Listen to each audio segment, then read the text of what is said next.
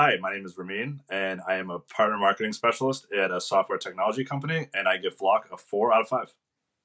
Our daily use for the application itself is team collaboration and communication across folks that are in multiple places across the entire globe.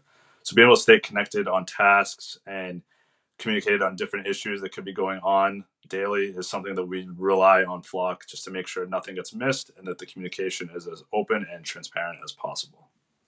What I really like about Flock is the ability to assign tasks and keep live updates on task with different folks within an organization. So seeing live stats and live messages of where things are at and how we can make sure things get done and not lost in the day-to-day offerings in the workplace, I think that's where we can really see the successes of Flock really stand out. What I don't really like about Flock is within the capabilities of its messaging limits. So there is a 10,000 message limit. So we've had issues around being able to refer back to historical messages within whether it's a project or just a chat itself. So that is something that could be, potentially resolved at some point. And then also its integration capabilities with certain apps just aren't there yet. So hopefully that's something that comes down the line.